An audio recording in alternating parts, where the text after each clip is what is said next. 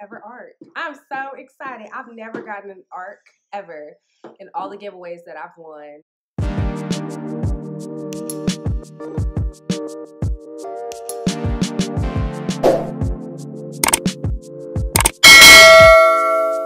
From Read, Love, Listen. This is a video I wanted to do about me winning a giveaway.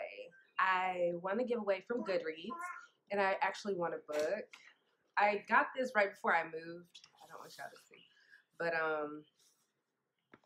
I haven't really had a chance. Got the book about a month ago, right before I moved, but in the process of moving and other things of that nature, I haven't really had time to really look at it. I also have won some Goodreads, Kindle, Amazon Kindle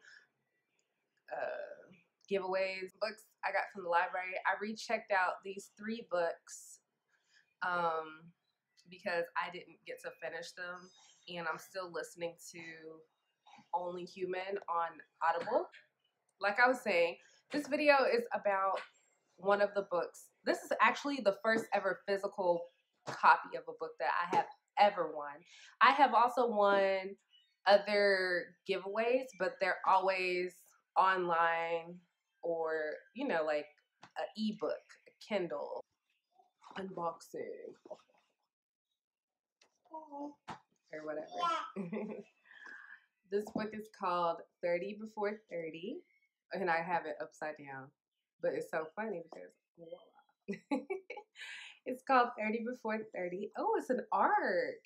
This is my first ever ARC. I'm so excited. I've never gotten an ARC ever in all the giveaways that I've won. And I've never been to any book conventions. So, wow, this is awesome. So it's called How I Made a Mess of My 20s, and You Can Too, 30 Before 30. It's 30 Essays by Marina Schifrin. I hope I pronounced that right. And this book actually is right on time. So I think this will be pretty interesting to read as I embrace my late 20s, heading to my 30s, as some people say, dirty 30. Ooh, yeah.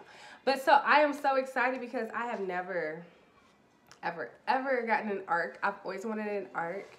And yeah, I just wanted to do this little unboxing or just speak about the book that I won. First ever ARC that I've ever won. I want to win more ARCs, or hey, just get them sent by publishers. I plan on reading this book this week and finishing it. It looks like it'll be a pretty easy read. I love, I don't know if y'all can see all this.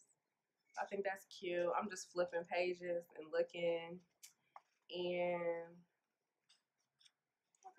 there's artwork in here, you know, pictures, not really artwork, but I love it. Anyways, I think this will be a really good book because I love it. It kind of reminds me of like a Chicken Soup for the Soul book, or, you know, those type of books. I don't know what they're called right now. I'll have to look it up. I'll probably insert it somewhere in this video clip. But anyways, y'all, I hope you like my video, and if you guys like my video, like, comment, subscribe. I am a new booktuber. I would like for you guys to evolve and follow me, and I will do a review when I finish this book. And like I said, this book reminds me of like a Chicken Soup for the Soul or those type of novels, and I'm really excited because this is my first ARC, so I definitely have to read this. Like, yeah. And I'm gonna also read these books I got from the library. I guess I could show y'all since it's in the video. This first one is, oh my God, I'm holding these books upside down, child. Y'all probably think something wrong with me. Anyways, this book is called The Lie Tree.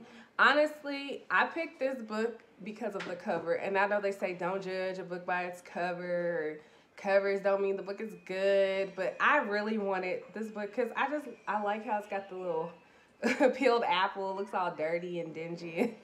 I don't know, it looks mysterious, and it made me think of like some kind of fairy tale. Actually, I don't know what this, I honestly don't even know what this book is about, but I am going to read it just because the cover. I'm kind of going back to my old school ways, like when I was growing up in middle school, high school, mostly middle school, beginning of high school, before, like, to just go to the library and then I would find a book and I would just read whatever I saw. Like, I didn't be like, oh, this is the popular book at the moment, let me read this book, or oh, I love this author, so I have to read this book. I just would just pick random books. It didn't matter whose book it was, what it was about. I would just find a book, and especially, like, I would find a book and look at the cover and be like, wow, this book is beautiful. Let me read this book. I love this cover. It's called Oh Lord, help me, Lord, help me. Anyways, this book is called All the Ever Afters, The Untold Story of Cinderella's Stepmother by Danielle Teller.